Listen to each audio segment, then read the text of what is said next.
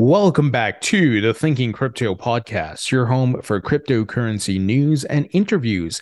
If you are new here, please hit that subscribe button as well as the thumbs up button and leave a comment below. If you're listening on a podcast platform such as Spotify, Apple, or Google, please leave a 5-star rating and review.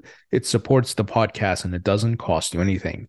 This content is brought to you by Uphold, which makes crypto investing easy. I've been using Uphold since 2017. They have 10 plus million users, 250 plus cryptocurrencies, and they're available in 150 countries. Right now, they're running a great promo that when you sign up and you spend $600, you can get $50 in Bitcoin for free. If you'd like to learn more about Uphold, please visit the link in the description. All right, my friends, I got some big updates about the podcast and the channel. First, my Thinking Crypto NFT collection, which is minted on the XRP ledger, will be released soon in the next coming weeks.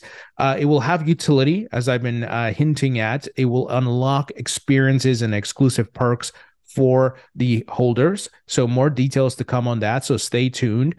And I will be starting a new series on the podcast, which is titled Crypto Water Cooler. And my co-host will be Vanessa Vargas, who's the founder and host of the Unraveling Crypto podcast. And we're going to have a more laid back conversation about what's happening in the market. So it will bring more content diversity and variety for you guys if you choose to listen to that, or, just the news recaps. I know some folks just listen for the interviews. So it's just to cater to different audiences. And, we're going to have more of a conversation, more laid back versus the short, quick and dirty on the news. And, we'll go more into different topics and talk about, the funny things that are happening in the crypto market, the crazy stuff, and all that. So just an update, guys, trying to work on building out the channel and the podcast. And, I appreciate all of you and your support. Thank you. Can't say thank you enough, because there would be no channel or podcast without you, who are the listeners, the followers, the viewers, and so forth. So thank you so much. Now, let's jump into some news. Well, Jim Cramer's at it again, my friends. So today he said regarding Coinbase stock, I wouldn't touch this thing at all. So right away, everybody's like, okay, inverse Cramer, it's time to go all in on Coinbase's stock. Now, I hold some Coinbase stock. I'm certainly going to be buying some here. This is not financial or investment advice. Do your own research. But what we've seen time and time again, you do the inverse of Cramer and you can, for the about 99% of the time, do really well. And someone even pulled up the charts for Coinbase and saying, he's saying this when Coinbase is literally at support. So it might break out, soon. You can't make this stuff up, guys. It's a meme now, but it's so funny. You inverse trade this guy and you can do really well. There's, if it goes back all the way to 2008 and probably before that, remember when he was saying Bear Stearns is fine, don't take your money out, and literally months later Bear Stearns collapsed, and we know how that the rest is history, right? Now let's jump ahead. We got some interesting charts here from one analyst by the name of Matthew Hyland, and he shared 3 charts, one for Bitcoin, one for the DXY, which is the dollar currency index, and the Nasdaq. And he said they're all sitting at pivotal points. Appears a major macro direction is about to be chosen. So you can see here for Bitcoin on the chart, will it break past the resistance it's hitting right now? I think it's like 28,500 is the big resistance here. And of course, we've been tracking Bitcoin and looking for that retracement to about 40 to 50K. And as I've said many times, that's not a guarantee, right? There are macroeconomic factors out there, but the markets have been moving really well. We'll see what happens. If you look at the DXY, will it bounce off of the support that it's hitting right now, or will it break through? My hope is that it breaks down and of course, Bitcoin, crypto, and other assets start to pop off, right? So it's essentially crypto and equities. The Nasdaq, similar to Bitcoin, hitting that resistance. Will it break upwards? I hope so, but fingers crossed, my friends. We got to keep an eye on these charts over the next week or 2 weeks to see what happens. Once again, I hope the bullish scenario plays out, but there is a bearish scenario. So just be prepared for all scenarios. And let's jump into the next item. US Treasury says decentralized crypto markets threaten national security. So, of course, this is coming from Janet Yellen. And many of you know I spoke to a source, and they told me Janet Yellen and some other folks are really the big folks who are pushing the negative agenda against crypto and feeding the Biden administration, right? Janet Yellen doesn't like crypto, and a bunch of other people. So she's part of that group. And she has in the past come out and say or said negative things about crypto. Then she kind of flipped her script a little bit when the White House passed an executive order to study crypto and all these things. And then now looks like they're back at it, fudding crypto. So let me give you some details, guys. The US Treasury Department has released a press release on the 2023 DeFi illicit finance risk assessment. The report was released after a proper analysis of the decentralized finance sector. Additionally, the report speaks about how the Democratic People's Republic of Korea cybercriminals, thieves, scammers, and ransomware attackers use DeFi services to launder and move their illicit proceeds. The Treasury has stated that the decentralized currency markets are threatening national security. Perhaps the U.S. Treasury also mentioned that it needs greater oversight against money laundering. The Treasury mentioned in the report that DeFi allows users to transact without the necessity of an intermediary. This, according to them, poses a risk of money laundering. The report also highlights measures to implement necessary assessments and actions to mitigate the risk associated with DeFi. Now, here's the thing. I want to be realistic. Are scammers and bad actors using crypto and DeFi to do illicit activities? Of course. The same way people right now are using cash to do bad and illegal and nefarious acts, right? As we've talked about, that is part of life. Yeah, people are going to do crimes and criminals. This goes back to the history of human civilization, right? People are going to do bad things. The point is, though, is not to kill an innovation. Like we saw they tried to shut down Tornado Cash and so forth. You can't penalize the code and just the innovators. You have to go after the specific bad actors and go, take care of them versus penalizing the entire technology and innovation. Because look, whether they like it or not, DeFi is going to be the future. The world, the genie's out the bottle. The world is going to run on blockchains, and instead of coming out saying, oh, this is a threat to this and blah, blah, blah. No, figure out a solution how you can monitor where certain funds are coming and monitor the bad actors, right? And go after them. And there's a lot of data now showing that you can track some of these things because it's all on the blockchain, right? Like groups like Chainalysis and so forth, they've testified before Congress highlighting these solutions. But of course, the anti-crypto people are going to take, maybe some bad activities and say, oh, you see, DeFi's crypto is used for bad activities and paint a broad brush, right? And try to position crypto as this evil thing and it's causing all kinds of problems. And I hate when they do that and they sensationalize and when it's like literally like, hey, you and the bankers nearly crashed the entire economy in 2008 and you're about to do it again with these bank runs that are happening, right? It's like, we see the full picture here. It's not crypto, but unfortunately, the average Joe and Jane who are not paying attention will read these things and say, "Oh no, crypto's bad. Oh man, all of it's horrible. Wow, these terrorists are using it. Oh no." Terrorists use cash and they use other forms. The point is you have to stop the bad actors, not the technology.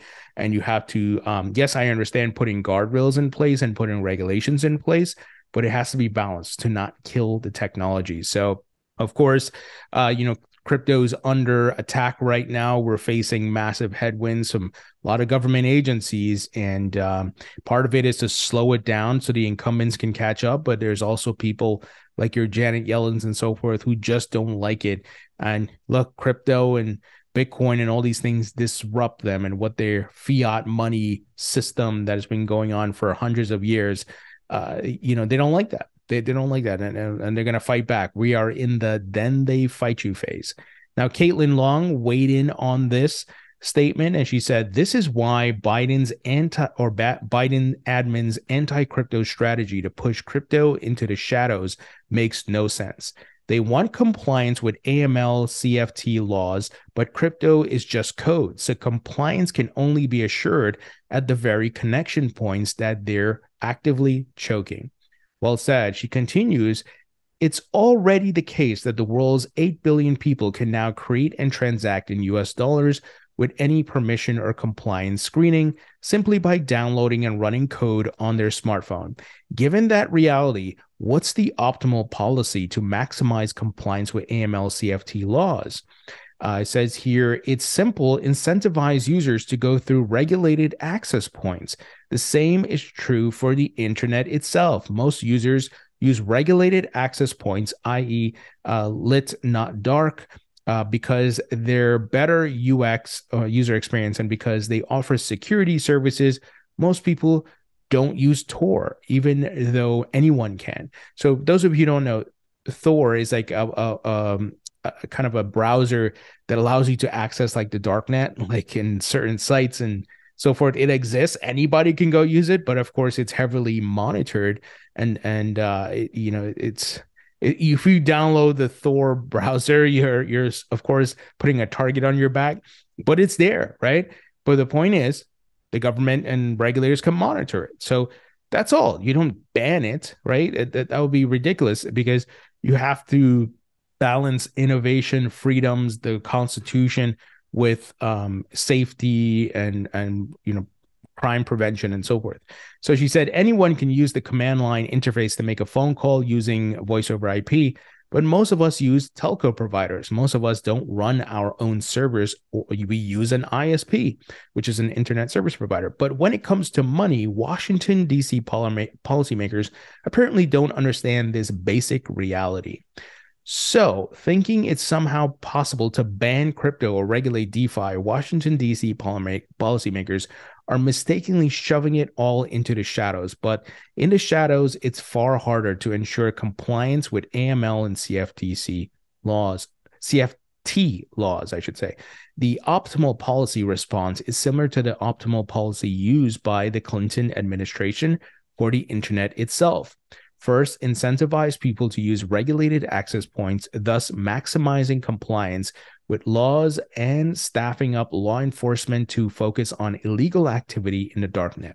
That's how they did it with the internet. And that's how the internet was able to flourish, and innovators and great companies and just massive amounts of jobs and revenue was generated. And the internet became a big part of our lives. The same thing has to happen with blockchain and crypto. But, the disruption is coming very fast. And as I discussed with Reeve Collins, the co-founder of Tether, they're fighting so hard because this time around, it's not just communication, data, and information that's being disrupted. It is money, movement of value. And they're fighting hard, right? Because that old guard, that legacy fiat system has been running rampant for a long time. They've abused it. We all know the history of money. And of course, this is once again the stage of where they fight us. Finally, Caitlin says, "It's really not that complicated. Unfortunately, it's the opposite of what Washington, D.C. policymakers are doing these days, though. Friendly reminder, when you make a decision out of fear, often you get exactly what you feared. Policymakers appear to be falling into this trap." With a face palm emoji, she ends it with here. So great thoughts, and really well articulated here by Caitlin Long. Now, with the US doing all this nonsense, crypto is moving at a rapid pace across the globe, getting adoption in many different markets and established countries and who see this opportunity. So here, Japan approves Web3 white paper to promote industry growth in the country. The document proposes more tax reforms, clearer accounting standards, and a DAO law. So Japan's ruling Liberal Democratic Party's Web3 project team has published a white paper laying out recommendations for boosting the crypto industry in the country, which in part or is part of Prime Minister Fumio Kishida's strategy of promoting technology, a project called Cool Japan. Yes, you heard that right, in quotation marks, Cool Japan. So while the other governments are looking to put regulation in place to protect consumers, Japan is trying to create a friendlier environment for crypto after firms began leaving for other jurisdictions because of heavy tax burdens. So looks like Japan even themselves are like, oh yeah, we better slow down because these companies are leaving. And it's so easy for companies, crypto companies, to pick up and go different places because a majority of the work is literally online and people can work remote. So it's not hard for them to move, but those who force crypto companies out of the countries are going to lose out on the GDP benefits, the jobs, and all that, right? And even tax revenue, although they shouldn't overtax. They should really treat these new companies and innovations with a light touch, as far as a taxation standpoint, to help them to grow. So the Web3 project team has been bypassing the usual bureaucratic processes to formulate regulatory proposals for everything from NFTs to decentralized autonomous organizations, also known as DAOs. Here's a quote: "The cryptocurrency industry has been driven by early adopters, but it will shift to mass adoption from now on." Akisha, if I'm saying that right, Shiozaki, a secretary general of the party's Web3 project team, said in an interview with CoinDesk Japan. Folks, they get it. Notice what he said, right? Mass adoption. This technology is here to stay. As I've said many times, blockchain and crypto is the next layer on top of the internet. The internet's up and running at its peak right now. Now it's going to evolve, and the way we transact and move value and trust each other is going to improve because of blockchain. And those said blockchains, right? There's multiple ones out there. They're going to be used by different governments and businesses and private individuals. And of course, they each have a native token. And you, for the first time in history, can participate in that. You don't have to be an accredited investor. You don't have to go through a hedge fund or a big investment bank.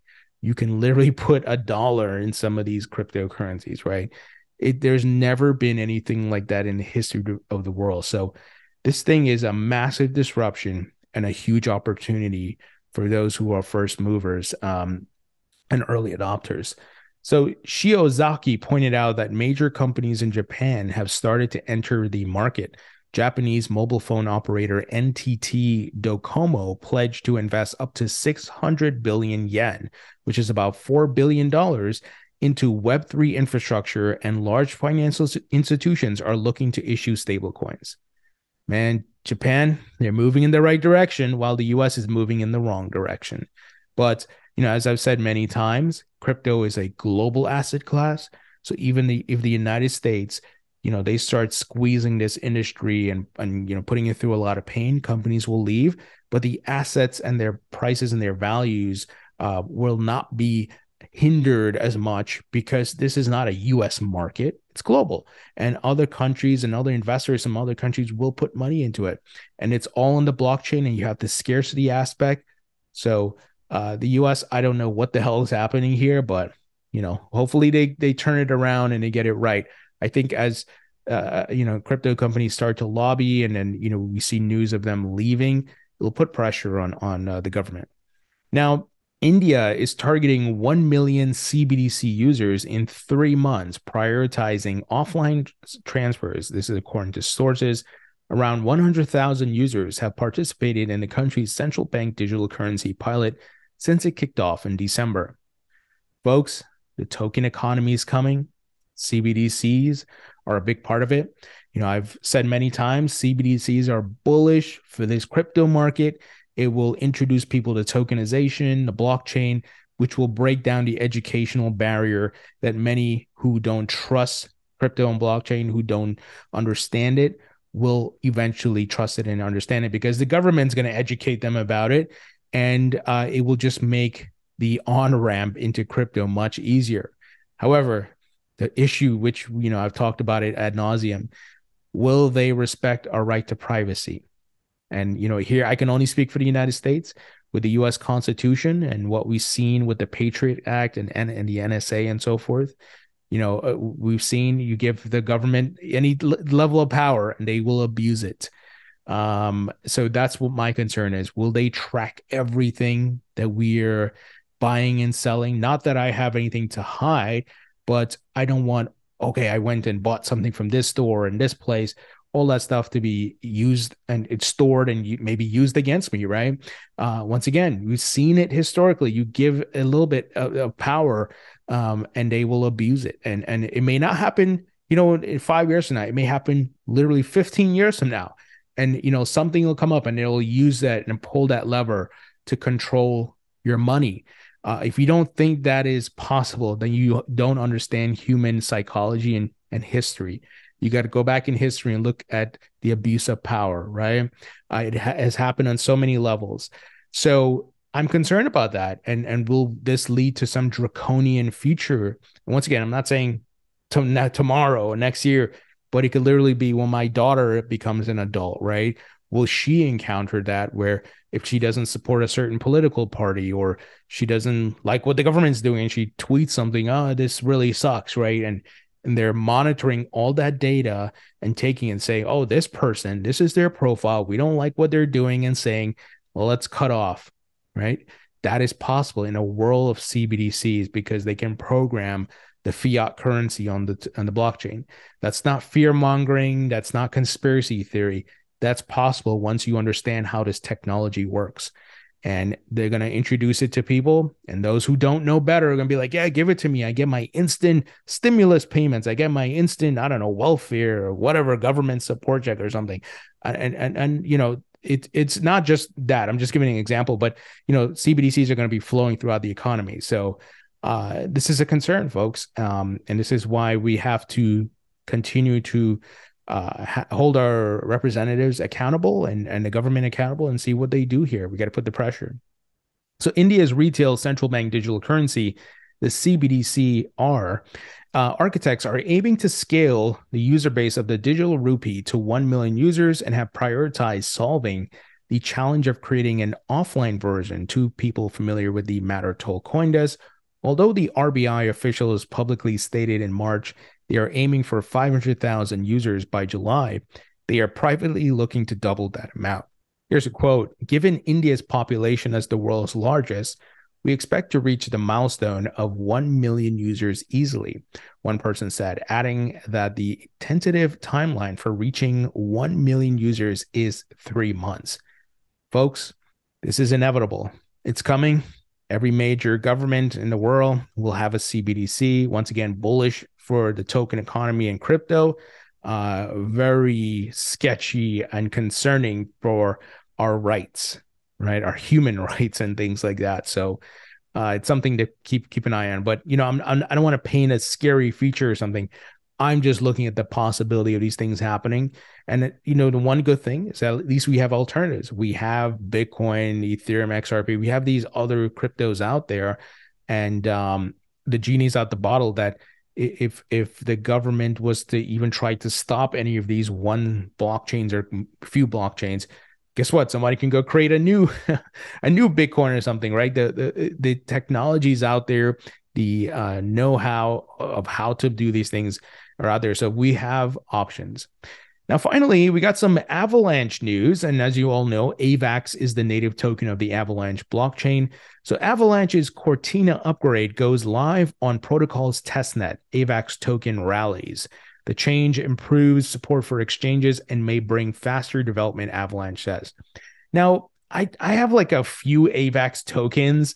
When I say few, I don't mean like literally 3, but it's a small amount. I'm still, not on the fence a little bit about Avalanche, and I don't want to spread myself too thin when it comes to my portfolio. But look, Amazon, I think there's the web services, they partner with Avalanche. So that's a big adoption item there. So I'm looking and I may add more, but just being transparent with you guys, I'm sure some of you probably hold a good amount, but it's good to see things are progressing with Avalanche though.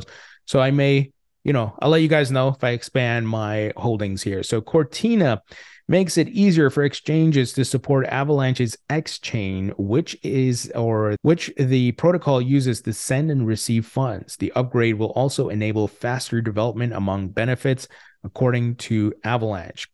Cortina isn't the only news in Avalanche's ecosystem this week. Avalanche also released Evergreen Subnets, a series of tools designed for financial institutions. So really great to see building happening, right? If you're investing in a project, are they getting partnerships? Are developers building on them? Are they continuing to improve the blockchain, upgrades, whatever it may be, adding support for different technologies, apps, interoperability with other blockchains and so forth.